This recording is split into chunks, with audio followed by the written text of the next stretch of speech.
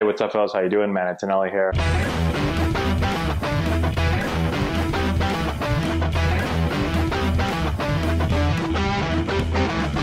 Hey, what's going on, guys? How we doing? Matt Antonelli here. You know, I'm out here today.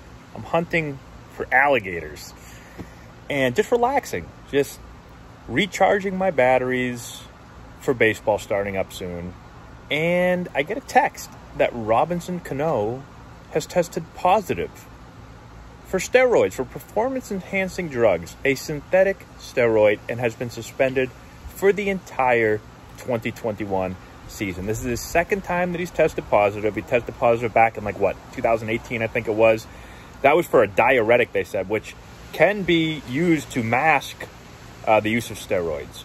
And so this is the second time he's gone, so he won't be able to play this season. He was supposed to make $24 million that he will not collect. Not that he needs it. I'm sure he's not happy that he's going to have to not collect $24 million. He's got a lot of money, I think. But he's got 2 years remaining on the deal, so now he loses this year, and he's got 1 year left. The Mariners, I think, are still on the hook for I think $7.5 million is what I saw. But man, this is crazy. First of all, the first thing that I thought of when I saw this is, you know, if you're the Mets, you gave up your, what was it, 6th overall pick? Jared Kelenic, was it 6th overall? Regardless, he's one of the top prospects in baseball. And I know that Cano wasn't the only part of the deal. There were other players involved. But man, you gave up your top guy, one of the top guys in all of baseball, top prospects in all of baseball for Cano. Now you can't even use him. If you're Cano, it's the second time that this has happened to you. I know you're getting old. I know he's 38 years old. I know he hit 316, I think, this past year in the shortened season, hit 10 home runs. The power has gone down over the last few years, but still 10 home runs, not bad. But man, it's the second time. You've already been suspended for it, and now yet do it again. It just makes me upset. I don't know why I got that text. I get so upset. It's like, I don't know. Let me know what you guys think about this.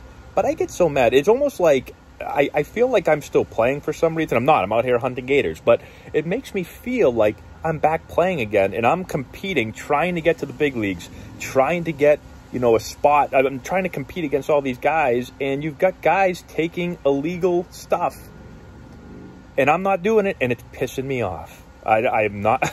I haven't played in a long time.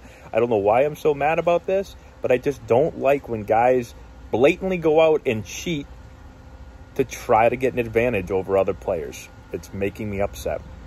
Let me know what you think. If you're a Mets fan, let me know what you think. What are the Mets going to do now?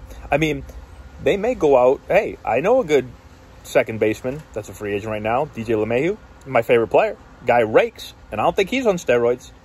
Do the Mets go out and try to get him now? This will be interesting. Try to steal him away from their crosstown rival. I don't know. But let me know what you think about this whole thing. Is Cano done? He's going to miss this whole year. He's still, like I said, he's got 1 year left. But he's going to be almost 40 years old, I think, when that rolls around. And I don't know, maybe he just keeps juicing it up and just tries to get another year or so out of his body. But steroids are bad. Don't do them. I'm pissed off. Let me know what you guys think about this whole thing in the comment section below. Subscribe to the channel, hit the notification bell, give it a thumbs up, all that good stuff. I'm going back in this, where do alligators live? I don't know. Whatever that is over there. I'm going to catch me one. We'll see you later.